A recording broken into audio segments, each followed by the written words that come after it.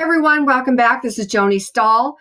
I am really glad to be here today. And I have things I'm going to share, but I'm in that mood to let the living waters flow. And God is really moving in my heart today. And He's been moving in my heart for the last, 24 hours. And I'm going to start by praying. Before I get into anything else, I'm going to lay this message today at His feet. Father in heaven, I come before you now in the name of Jesus. And before I even get started, Lord, I just bow before you. Lord, I look at myself as nothing more than a blade of grass, than a fading flower. And I just look to you, Lord Jesus, as an earthen vessel. And I do bow before you. Because in me, in my flesh, dwelleth no good thing. But within me is your spirit of life. And Jesus, I come to you and I ask you to go with me. And Lord, lately you have been speaking to me in Mark 16:20. It says, the Lord went with them, working with them, confirming your word with signs following. So I ask that every word that I speak, let me hear first from your spirit. As you said, as I hear my Father speak, that's what I speak. So I pray you cause me to hear your voice plainly and clearly. And that through me, you would reach out to every heart, to every fearful heart, to every hungry heart. I pray you will satisfy their souls. And that this message that I'll be giving, that it will not really be mine. For nothing is ours, for all things are yours, whether things in life or things in death, and things heaven and in earth. And I consider this present time nothing worthy to be compared for the glory that will soon be revealed in us at your coming. I ask that you will bless this message to your glory, that the name of Jesus Christ and your mystery be revealed more and more. I ask you, Lord God, to be with my mouth as you were with the mouth of Moses, nothing less and nothing more. And help me, Jesus, in my infirmities. Where I'm weak, be thou strong. I pray you hold back the impediments of my flesh. And Lord, that they will forget my name, but only remember yours. So I ask that you confirm your own word and let signs follow. And I ask that you will work with me today, Jesus. I thank you for your presence. I thank you for your power and for your glory. In Jesus' name, amen. Yesterday I had a day that I was really so focused on my day. I had my day planned, I did my morning devotions. I did this, I did that. And it was my I time. I'm going to do this. I'm going to do that. And it was my day. I was going to scrub the house. And so I had everything going, I have a system of cleaning and I had it all taken apart and I was doing all these things. And I got a call from my husband and he said, I lost my keys. He had just gotten off of work. He's like, I lost my keys. And I was like, oh, John, I go, what? We only have one car. And I kind of started to murmur, not kind of, I murmured. I was like, Jonathan, oh, we only have one car. What do we do? And he's like, you've got to help me. He said, can you please call somebody? And I said, Jonathan, there's only one person I know, and I can't guarantee that there would be any help from her. Not that she's not a helpful person. She's my best friend, but meaning, I don't know if they have plans. And it was a Sunday. And I can just tell my husband was so beaten down, so forlorn. He was exhausted. And I said, okay, let me just call. So I called my friend Molly, and she has always been there for me through my life. I've known her for 30 years. Her family is really like a surrogate family for me because I never had a family. And I've only been close to my mother toward the end of her life right now. But other than that, I don't have any family. And so Molly and her family has always been a family to me. So, but I don't like taking advantage of anything. And so I was like, hi, Molly, blah, blah, blah. And I tell her everything. She's like, well, I would drive you up to where he works. She goes, but I don't want to leave my dad's side because he's having trouble breathing today. And I said, okay. So her husband, Kent, and her came over to our house and dropped the car off. And I drove straight up there and gave John the keys. And I said, okay, John, I'm going to be back at Molly's and I will be waiting for you. So I drive back to Molly's and I go in there and she said, Joan, will you pray for my dad? And I said, yes, because let me tell you something. I love her dad. I've always loved George so much. I love him now. And I've always just admired their family and George's marriage with his wife, Ethel. I mean, they've been long-term marriage and Ethel went home to be with the Lord. And so now George is living at Molly's house and he's in full-time 24-hour care and he's totally with it still, but he's in his deathbed now and he's at the end, but he's really cognizant and he loves the Lord and they're all Christians and they're the wonderful Christian family and I love them so much. So to me, it was an honor to be called to pray. So I went in the room and I had a few words with him and I was like, hi, George. And he's like, Joni, hi. And he's so frail and everything. And Molly comes in on the other side and she said, Dad, Joni is here to pray with you. And he's like, oh, and the caretaker came in and he was a Christian. And I said, George, I said, I am here to pray for you. Is there anything you want me to ask the Lord for? And he said two things. One, that I will hear his voice. And two, he said that I would hear his voice speaking to me. And two, he said, I think I've hurt some people in life. And I said, I will pray for that. I said, George, you are still here. And he goes, oh, I just never know what day. It could be any day when I never know what day. I said, yeah, well, you're going to go soon. I said, but let's pray. And so as I began to pray, the Holy Spirit began to fill up the room. And I began to pray over him. I'm not going to get into the prayer because it was private. But I knew those two things bothered him. That it was important for him, you see, to hear the voice of Jesus Christ. And you see, let me break here. What I have known about the deathbed for the Christian, it's actually a glorious place.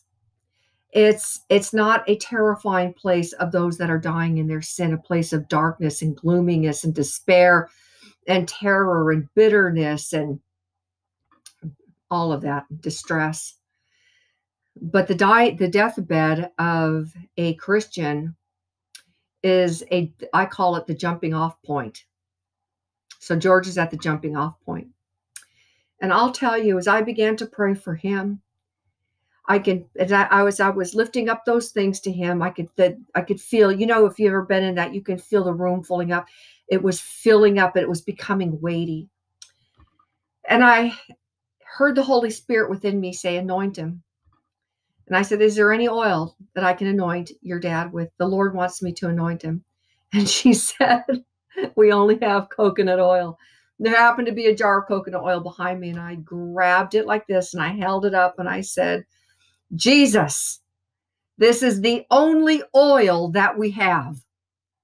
But we ask you now that the very one who made that coconut, that made the coconuts that produce this oil, I ask you to anoint and bless and sanctify this oil to the glory of your name as a representation of the power and keeping of your Holy Spirit.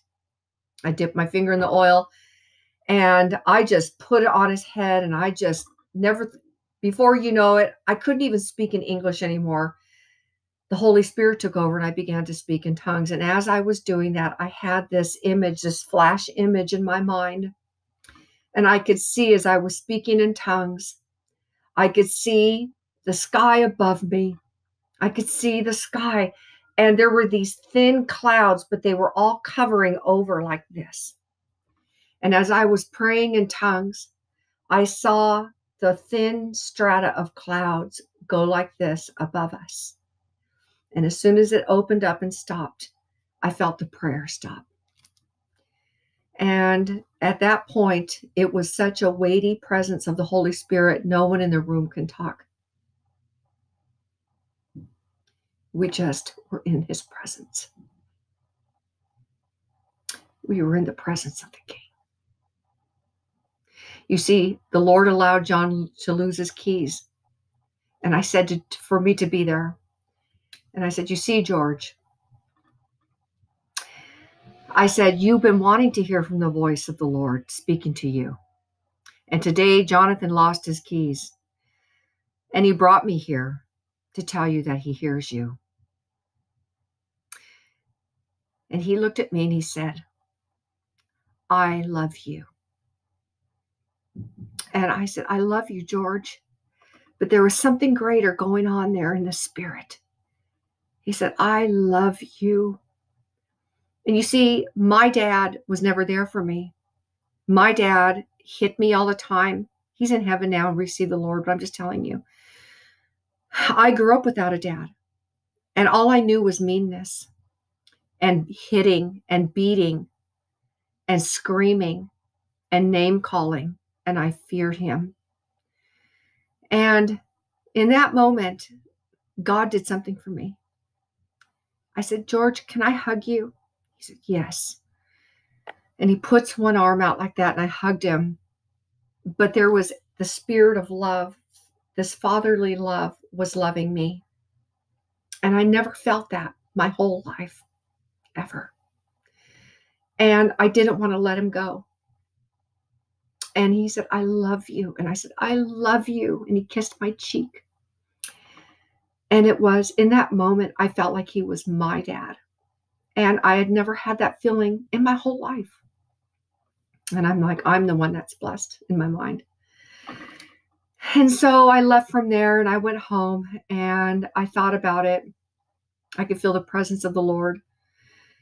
And I was thinking about that scripture that I'm going to teach from today, where it says in 2 Timothy 4, and that is 6 through 8, and I have it memorized. And he says, Paul says this, for I'm ready to be offered, and the time of my departure is at hand. I have fought a good fight. I have finished my course. I have kept the faith. And now henceforth is laid up for me a crown of righteousness, which the Lord, the righteous judge, shall give unto me, but not unto me only, but unto all of them that love is appearing. And you know, I was thinking about that deathbed. And I was thinking about today, I was like, Lord, I remember Jacob.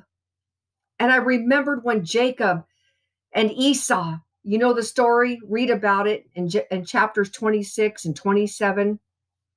I think it's 25, 26, and 27 of Jacob and Esau. But the story goes where there was an act of deception that Jacob played. And Jacob's mother said, you know, she favored Jacob and she said, your brother's going to kill you. You need to leave. And he leaves.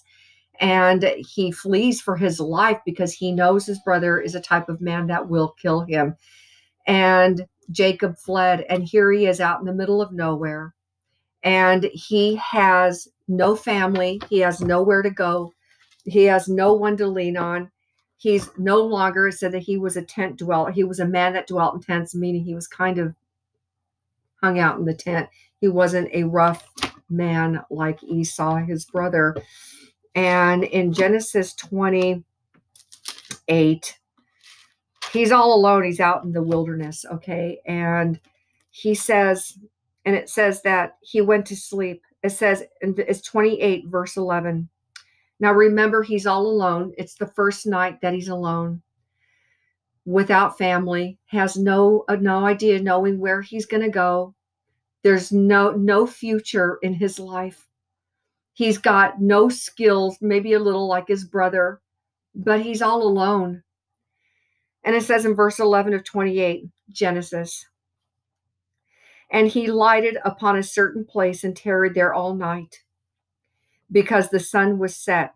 And he took the stones of that place, and he put them for his pillows, and lay down in that place to sleep. And he dreamed, and behold, a ladder set up on the earth, and the top of it reached to heaven. And behold, the angels of God ascending and descending upon it. And behold, the Lord stood above it and said, I am the Lord God of Abraham, thy father, and the God of Isaac. The land whereon thou liest, to thee will I give it, and to thy seed. And thy seed shall be as the dust of the earth, and thou shalt spread abroad to the west, and to the east, and to the north, and to the south.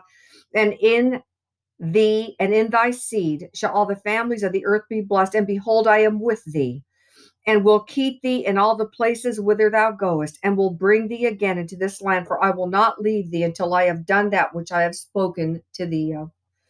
And Jacob waked out of his sleep, and he said, surely the Lord is in this place, and I knew it not. And he was afraid and said, how dreadful is this place? For this is none other but the house of God, and this is the gate of heaven. And Jacob rose up early in the morning and took the stone that he had put for his pillows, and set it up for a pillar, and poured oil on the top of it. And he called the name of that place Bethel. That means house of God. But the name of that city was called Luz at the first. And Jacob vowed a vow, saying, if God will be with me, and will keep me in this way that I go, and will give me bread to eat and raiment to put on, so that I come again to my father's house in peace, then shall the Lord be my God, and this stone which I have set for a pillar shall be God's house. And all that thou shalt give me, I will surely give a tenth unto thee. You know,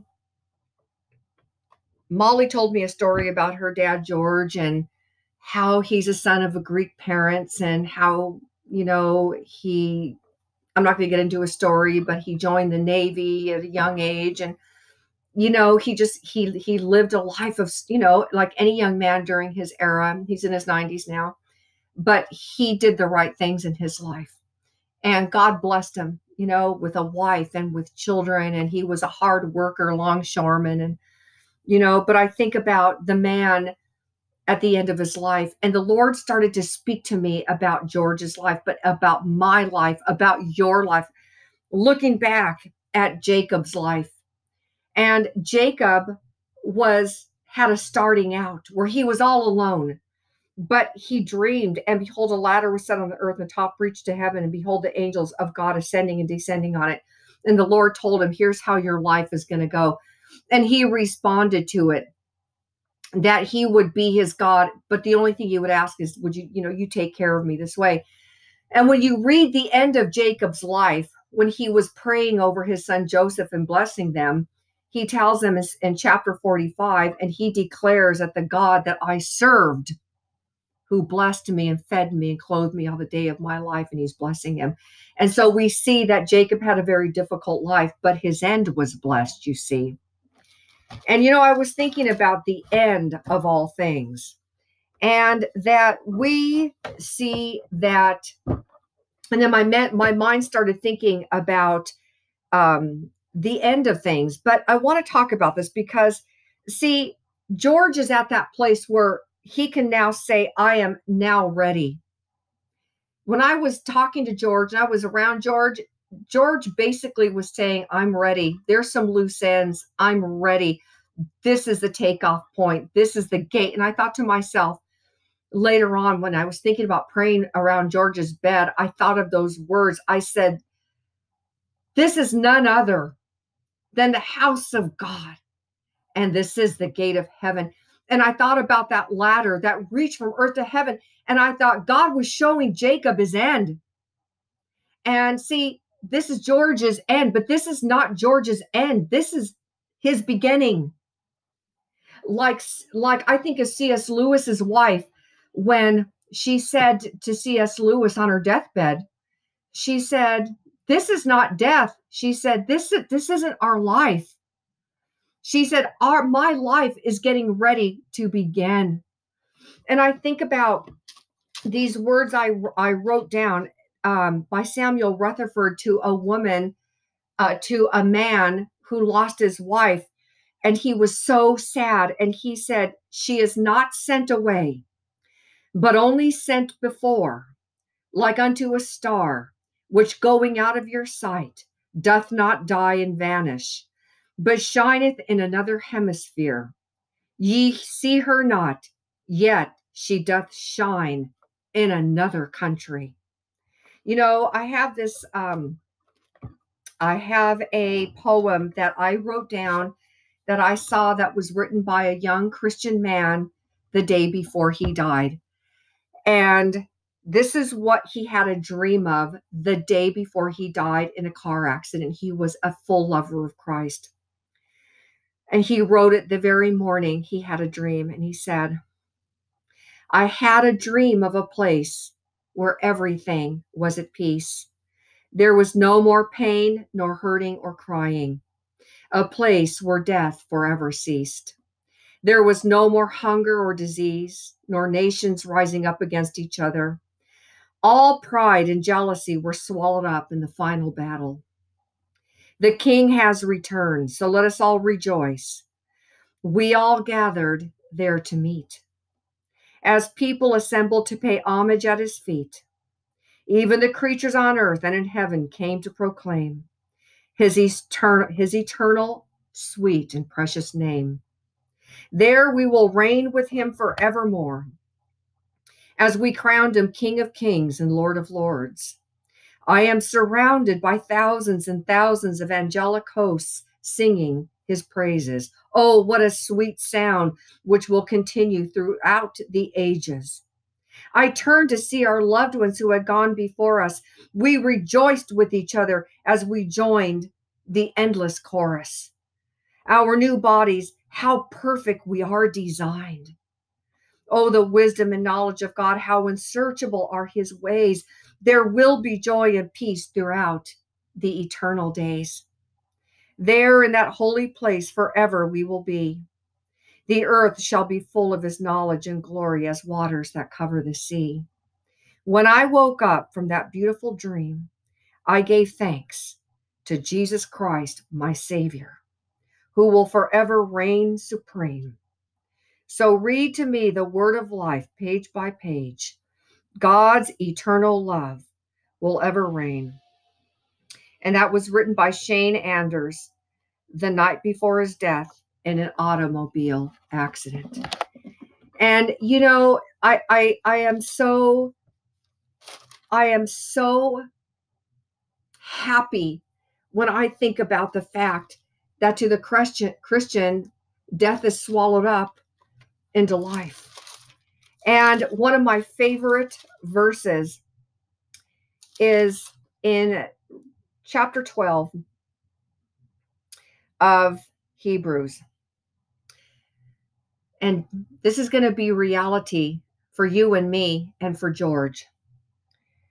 And this is a word given to us. But ye are come unto Mount Sion, unto the city of the living God, the heavenly Jerusalem, and to an innumerable company of angels, to the general assembly in the church of the firstborn, and to the God, the judge of all men, the judge of all, and to the spirits of just men made perfect, and to Jesus, the mediator of the new covenant, and to the blood of sprinkling that speaketh better things than that of Abel. Can you imagine what that's going to look like? Can you imagine the entering in? Paul says, I am now ready to be offered. There's a moment. I was reading David Brainerd. He was a missionary to the Northeast Indians in the mid 1700s in American history. And when he was on his deathbed, because he had tuberculosis and he was coughing up blood. He was running high fevers. He lost weight, but he brought the Indians the message of the gospel, and everybody was getting saved. But while he was dying, there was some time that he was dying. He just didn't die instantly, but there was a moment he said, he knew. He said, I might not be saying the words perfectly, but I remember because I read the book. He said, I know my work on earth is done. I know I have finished it. You see, Paul knew it. For I am now. See, there's a moment. Now means there's a moment. I am now ready to be offered. And the time of my departure is at hand. And he said, I have fought a good fight. What is that good fight? It's the good fight of faith. I have finished my course. See, there's a course we each have. And he said, I have kept the faith. See, there's a responsibility that we have all the way to the end. Henceforth, there is laid up for me a crown of righteousness, which the Lord, the righteous judge, shall give unto me on that day, and not unto me only, but unto all them that love is appearing. Let me tell you something. I just want a free range right now. You know what? Let me tell you something recently that's been really moving in me. I am done. I have washed my hands of this world. And let them fight. Let them debate over doctrines and who's right. Our King is coming. And lately, I've been so emboldened in my spirit to preach only the gospel of the Lord Jesus Christ. And I was praying to God and I was saying, Lord, I said, my time is not yet. I want my time to come, but there's work to do. And he began to move in my spirit. And I saw Mark 16:20. And the Lord has been really moving in my spirit in Mark 16:20, as if it was imprinted upon my heart, upon my sleeve. And he said, and this was after the Great Commission. And this is what he said in verse 20. And they went forth and preached everywhere, the Lord working with them and confirming the word with signs following. And the Lord showed me, the reason that there is so much failure in the body, in the churches, is because I'm not going to confirm their own word.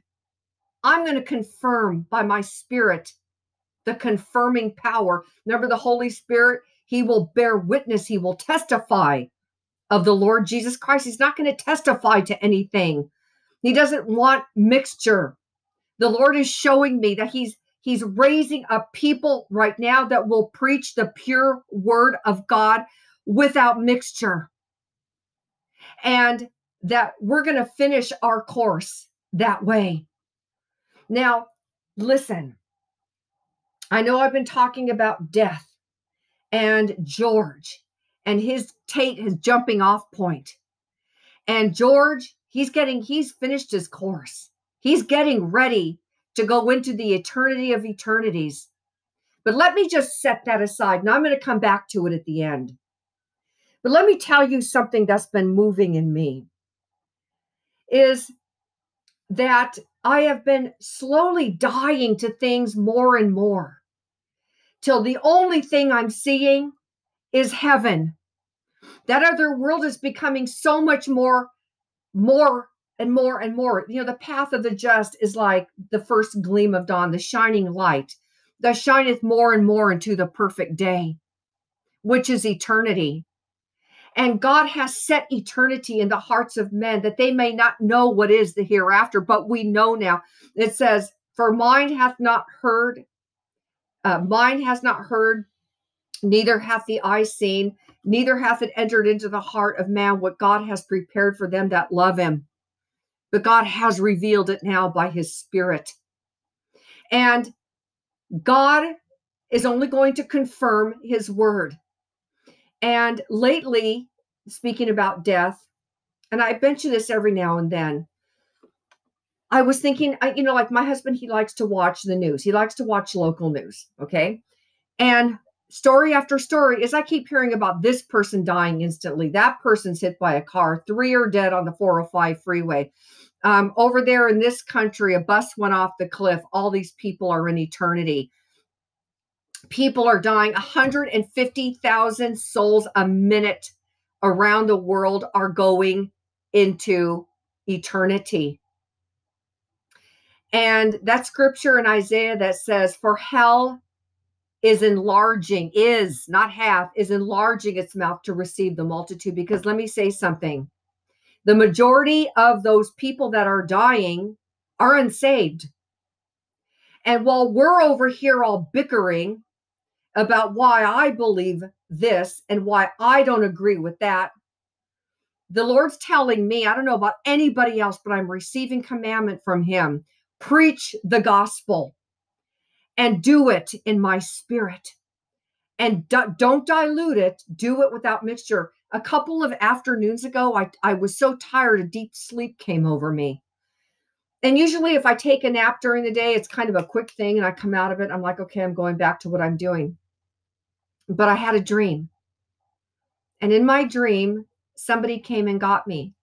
And they said to me, I want to take you to this church. It was a church I had been to before in my past. And this was kind of, I hate to say it, but he was a shady kind of pastor. And I mean, he was an okay guy, okay, because I don't want to speak evil of people, but he was shady, okay? Anyway, so I was wondering why I was being brought to this church, but like he had went away and came back again, and he has like a new church now. Now, I don't know anything about him. I don't know anything. I haven't looked. I don't care to look. I don't want to know. But that he had regrouped and he had a new church. And it was a grassroots startup church, okay? Like he was starting all over again. And so in my dream, I went into the church. There were some people there. I was sitting in the back. I really was just like, okay, like I was just listening to whatever he was saying. I don't even remember anything he said. And at the end, I was getting ready to leave. And the person that brought me there took me into a back room to somebody who was to the pastor. No, the pastor had left and there was another person sitting there, like one of the elders or something. And I walked in and he was sitting at this big table and there was all these chairs. It would be like a conference room. And I sat down and I said to him, I said, I don't really know why I'm here. And as soon as I said that, then I felt in the dream, the Holy Spirit began to move. I said, but I'm here to tell you this. I said, and I'm going to pray. I'm going to pray for this church. And I'm going to pray for this pastor. And I'm going to pray. And I said, and I just started to pray. And you know, like when your eyes are closed and you're praying, if somebody's doing something around the room, you hear what they're doing, so you know what they're doing. And so while I was going into prayer, I heard the man like call the pastor up and I heard him put it on conference. Now, to me, when I'm praying, I don't care who's listening. I'm not trying to sound like anything for anybody, but I'm trying to tell you guys that in that dream, the Holy Spirit now began to move. And in that dream, I began to speak, but every word was coming out with force and with a power and with like a strong, like structured and strong and with a double-edged sword. And I said, and I was saying something to this effect. I said, your church cannot grow. The Lord will not grow your church. The Lord will grow no churches. Number one, he will not grow it with your pastor because your pastor is not speaking according to the will of God. And the Holy Spirit will never confirm. He will never confirm anything else but his own word. And every person that works under a pastor, their personal lives, if each one's life is not personally, completely dedicated to Jesus Christ and his name alone, taking orders only from him, I will not bless that body because I will not bless any of those churches whose individual government of people are not directly and soundly rooted in me. And I woke up and I could feel the Holy Spirit. I can hear him still talking in the prayer. My life began to change that way. And I started to think about people going into eternity. And God began to waken something up inside of me to not care what they're arguing about over there, to not care anymore. Because you see, God wants people he can command. God wants people who can be individual. Do you understand what I'm saying? God wants people who have been with him and continued with him, just like his disciples continued with him during his temptations, and that he can command, where he can tell you to do something. You're not going to pick up your cell phone and run it by anybody, where you're not going to stumble on the stumbling stone, where you're not going to flinch. Let me put it to you this way. I'm going to put it this way because I love this story. I read about Alexander the Great, okay? And I was doing the study on Alexander the Great, and I didn't even mean to read this about him. And I was reading something about him, and I had just so happened to start a reading volume on Spurgeon. And he was talking about Alexander the Great. And no, I'm sorry, you guys forgive me. I'm thinking about the Civil War. So let me talk about Alexander the Great let me finish the Alexander the Great story. Let me finish it because I know it's meant now. Alexander the Great, he did not want yes men. He wanted men that would not fall out. There were certain men that Alexander the Great chose. And I don't remember the entire story, but there was a process that he went through to pick his men. You want men, he chose men that he can not control really, but that he can give an order and they carry that order out without flinching, without a blink of an eye. And that now brings me to the story of Civil War horses. And this was in the Spurgeon sermon. And he was talking about officers of the Civil War. When you were an officer in the Civil War, you were given a horse, and that horse was yours for the duration of the time that you spent out in battle. Now, that horse never knew another rider but that officer. Now, that horse has never been into battle. It wasn't around all the cannons and the shooting and the screaming and the noise and the commotion. So when that officer took that horse out into the battlefield, that horse wanted to tear off and tear away. But part of the job of that officer was to keep that horse going back and going back and going back and going back. And so that horse was used to one rider. It was used to the weight of the rider. It was used to the feel and the body of the rider. It was used to a certain nudge of the rider, the voice of the rider, the tug of the bridle from a certain rider, until that horse knew the rider. And so it got to the point where they got those war horses that can stand, according to Spurgeon, they could get them standing right next to a cannon that blasts and that thing doesn't flinch. Are you ready to serve the Lord that way? Because let me tell you something. You see, God wants people preaching the gospel. See, Satan wants everybody to be spread out thin. That's Satan's tactic, so that you're all spread out thin, arguing with each other. Or mixing this. Somebody wrote to me yesterday about catching the fire. She's like, Joni, what's this catching the fire? What does this mean? And I think it might be good. And I said to her, you stay away from that. That's Bethel. That's Nar. Okay. The only fire that's mentioned in the Holy Spirit is a baptism of the Holy Ghost and fire. I don't want to catch any other fire. I have the fire in me. And besides, I follow the all-consuming fire, right? So I'm not going to be trying to find some new way to serve the Lord. But I believe God is calling people into an army that he can command. People that he can command right where they live, that will follow out his commands. A girl wrote to me yesterday, and I love her. Her name is Rachel, and she is such a beautiful person. And her husband made this Genesis film, and hopefully I can get her and her husband on in September. I don't know. I'm leaving it up to them. No promises. But she told me this most amazing story about her mother and her dad and all these stories.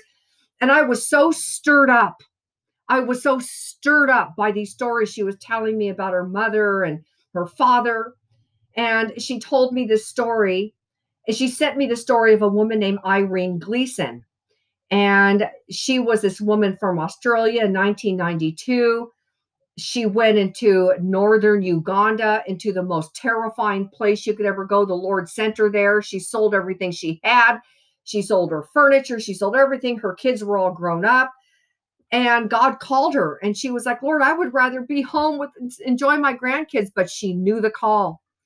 And so she went there with a little tiny old-fashioned trailer, parked it under a mango tree.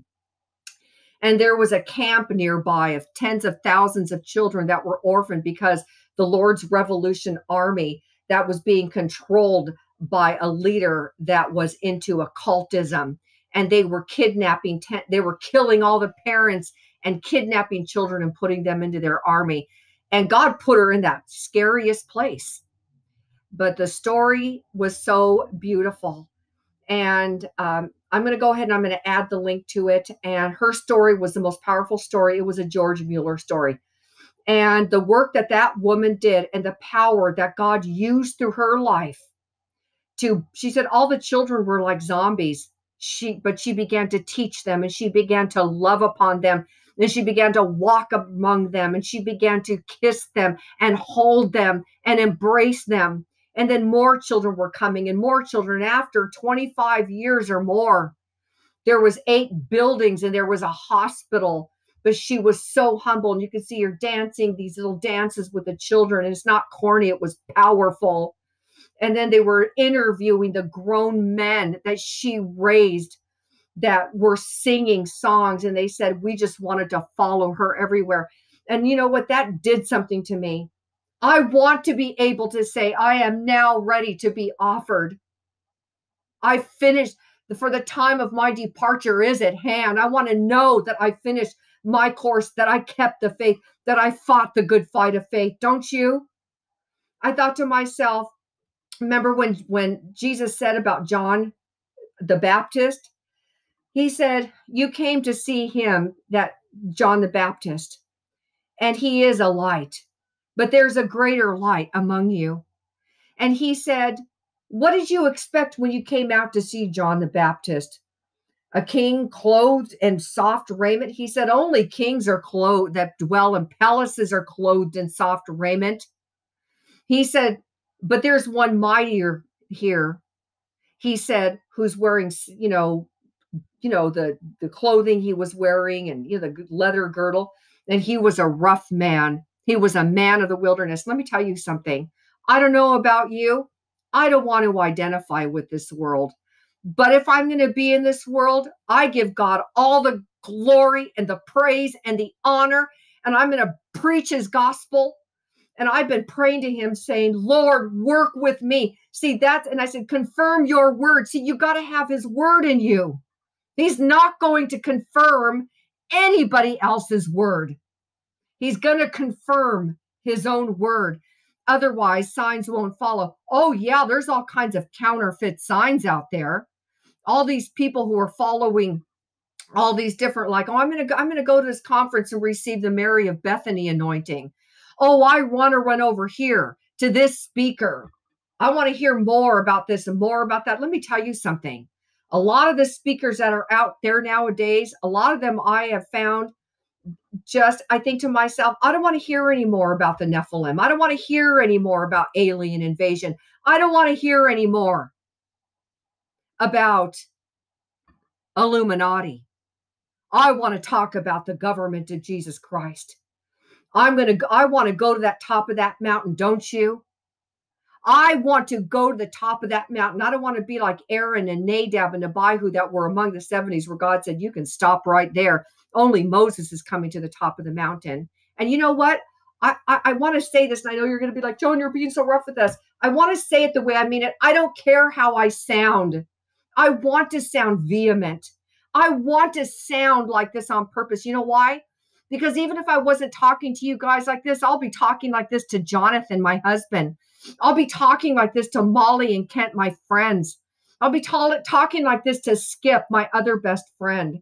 I'll be talking like this to Mina Grebbins. I'll be talking like this to my friend Christina, to Lynn Liaz, my friends. I'll be talking like this to Phoebe Danoon, to Yana Danoon. I'll be talking like this to my neighbors. This is not an act. You know why? Because when you're full of the Lord, you're full of power.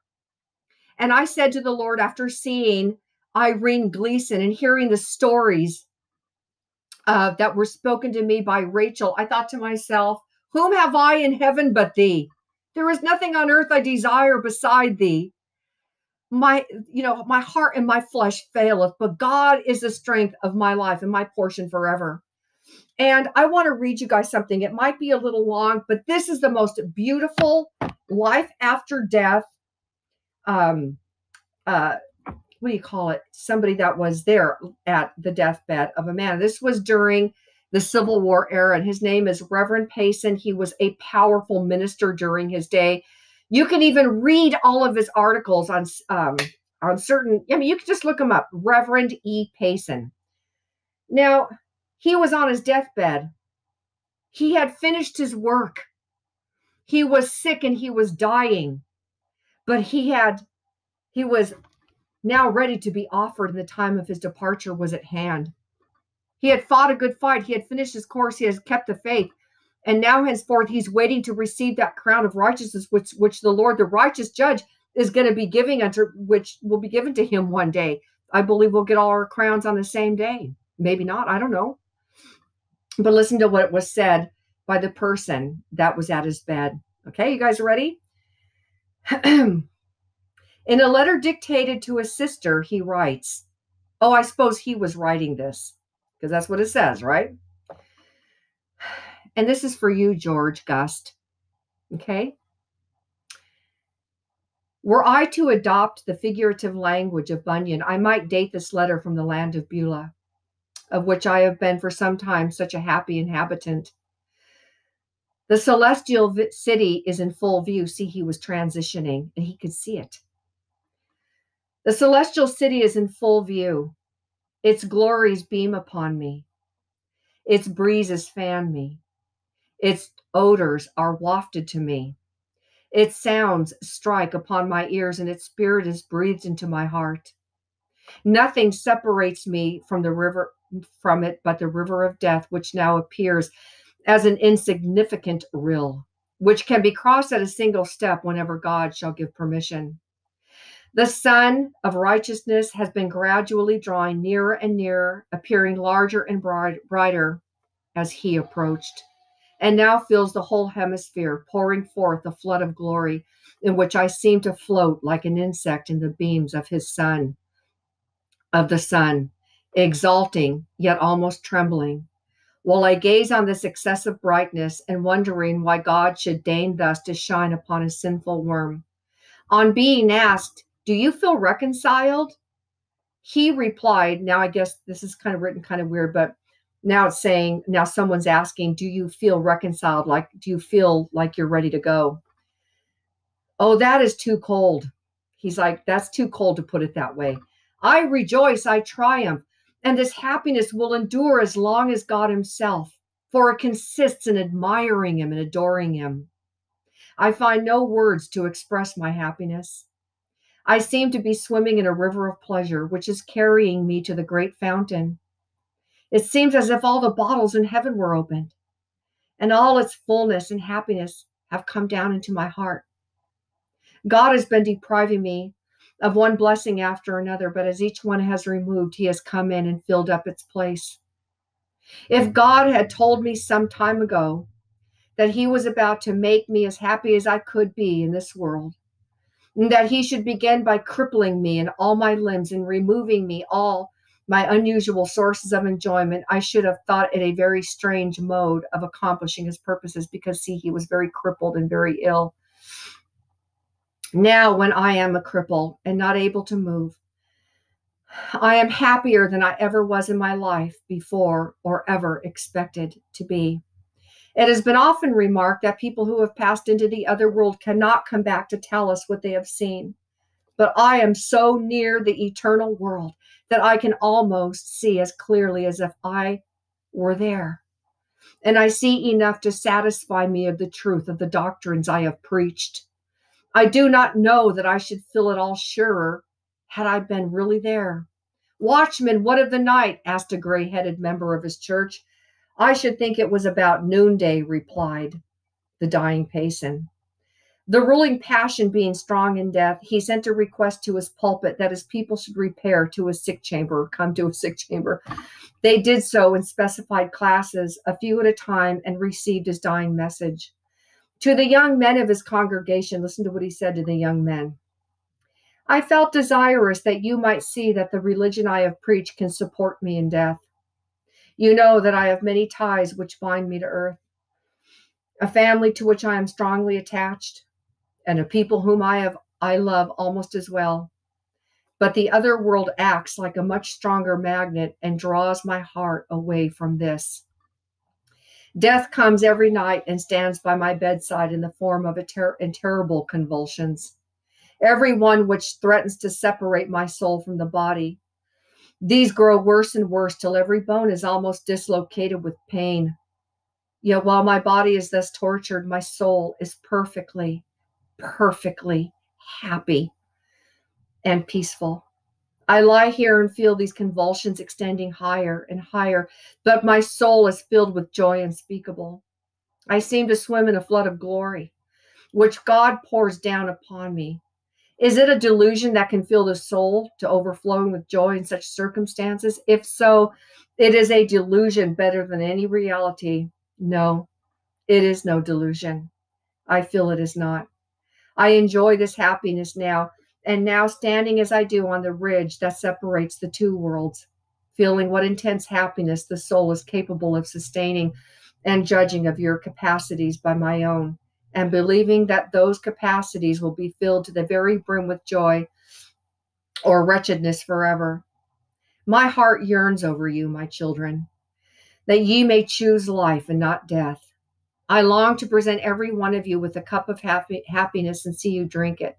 A young man, he continued, just about to leave the world, exclaimed, the battle's fought, but the victory is lost forever. But I can say, so he was saying to the young men that he was telling him that a young man had said to him, a young man that was just about ready to leave the world said, the battle's fought, but the victory is lost forever.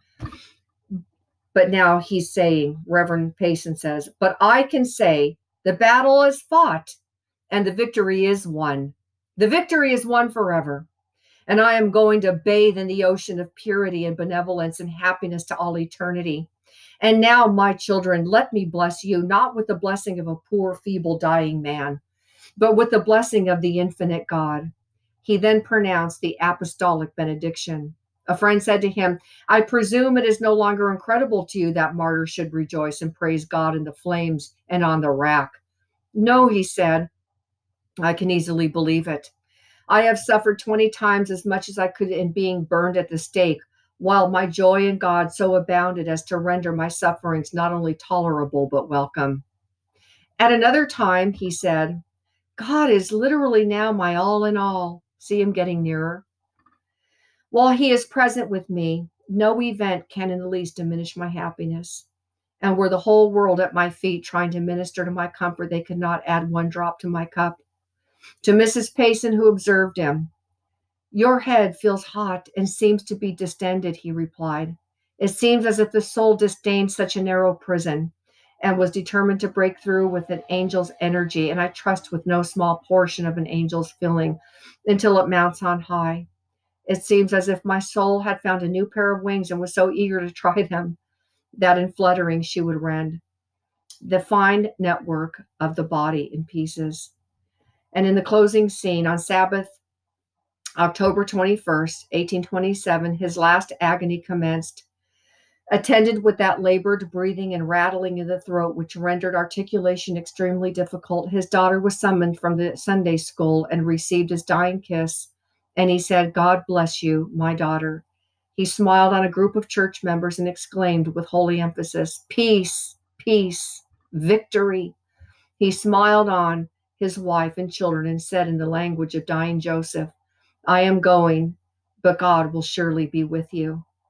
He rallied from the death conflict and said to his physician that although he had suffered the pangs of death and got almost within the gates of paradise, yet if it was God's will that he should come back and suffer still more, he was resigned. He passed through a similar scene in the afternoon and again revived. On Monday morning, his dying agonies returned in all their severity. For 3 hours, every breath was a groan. And on being asked if the sufferings were greater than on the preceding Sunday night, he answered, incomparably greater. He said the greatest temporal blessing of which he could conceive would be one breath of air. Mrs. Payson, fearing from the expression of suffering on his countenance that he was in mental distress, questioned him. He replied, faith and patience hold out. These were the last words of the dying Christian hero.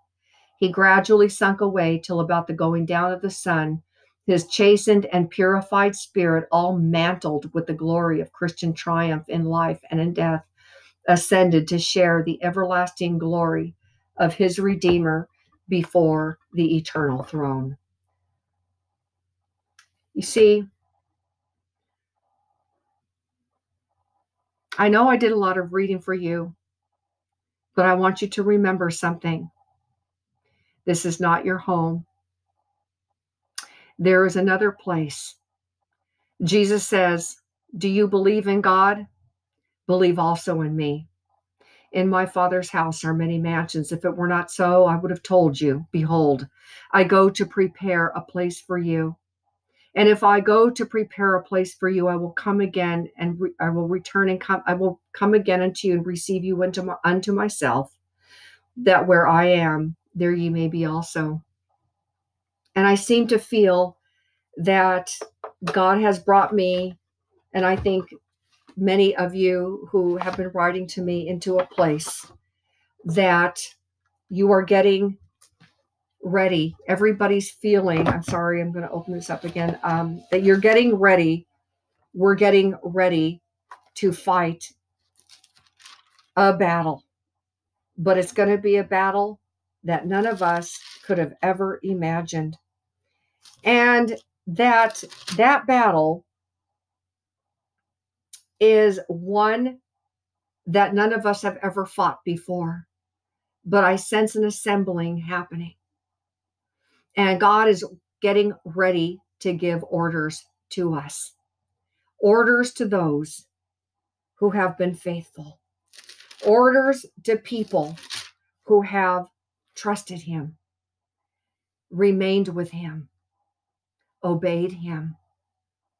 Like Reverend Payson, like George Gust, like Irene Gleason, like all the people that are going into heaven today that have finished their course. And so I want to encourage you, begin to sanctify yourself. Like Joshua said, he went about the camp and he said, everybody sanctify yourselves, for in 3 days we're passing over. And everybody, he said, gather ye your victuals, and everybody was preparing. See, there's a preparing hour, and I believe this is it. See, I believe more and more that other world where there is no death, no tears, nor crying, nothing. But I say this to myself, we're fighters. We're servants of Jesus Christ. This is service time. This isn't our home. I enjoy a good meal with friends and things like that. But I don't know about you. I feel God's doing something in me. And I'm ready to do whatever he wants. Are you? Are you ready to say yes? That's all he wants to know. Are you ready to say yes? It's between you and him. All right, you guys. I hope that was a blessing to you. And I wanted to thank you guys for listening to this message and to be reminded that Jesus Christ is coming again. And he's coming for people that are prepared for him, to take him to a prepared place. Now, the God of peace that brought again from the dead our Lord Jesus, that great shepherd of the sheep, through the blood of the everlasting covenant, make you perfect in every good work to do his will, working in you that which is well pleasing in his sight, through Jesus Christ, to whom be glory forever and ever. Amen. Okay, you guys, that's it. Go with the Lord and keep close to your Bibles. Okay? Get to know it well and memorize as much as you can, because otherwise, God's not going to go with you. You'll still be saved, but what kind of a life of service is that? The Lord will work with you, and he'll work with you by his Spirit, but he'll only confirm his own word. And we want those signs following. I don't know about you. I'm ready to give everything up for Christ. And some people might say, you don't know what you're saying. I say, yes, I do. I do. And I want to share one word Jesus gave to me yesterday. And it was personal, but I'm going to say it and then I'm going. You know, all my life, I've moved so many times in my life. I can't even remember all the times I've moved because I've led such a I've led a horrible life, and Jesus was always providing. And yesterday when I was driving my friend's car, I was listening to beautiful music she had in there, and it was my favorite Hawaiian music, and I was listening to it, and you know, I love tropical things, and I love the ocean, I love the beach, and I've always been like that. And I said to the Lord in my heart, I said, Lord, I said, I can live in Kauai, because my friend has a house there, you know, and she always takes these amazing pictures. And I was thinking about the pictures, and I thought, Lord, I could live there if you want me to. But immediately I heard Jesus say these words in my heart. He said, all your life, he said to me personally, he said, all your life, everywhere you moved, it was because that's where you wanted to move or you were running for your life. But the next time you move won't be for yourself. It will be for myself. And that told me something's coming. So I want whatever he has. And that's between him and I. But he knows I've said yes to him. All right, you guys, shalom. Go with the Lord. And I dedicate this to you, George Gust. I love you. God bless you. And thank you for everything you've done for my life and for your beautiful daughters and giving us your beautiful blessings of Patty, Linda, and Molly and all their children and Kent and everyone. Thank you. Now, God bless. I love you guys. Shalom. I'll see you on Wednesday. All right. Bye-bye.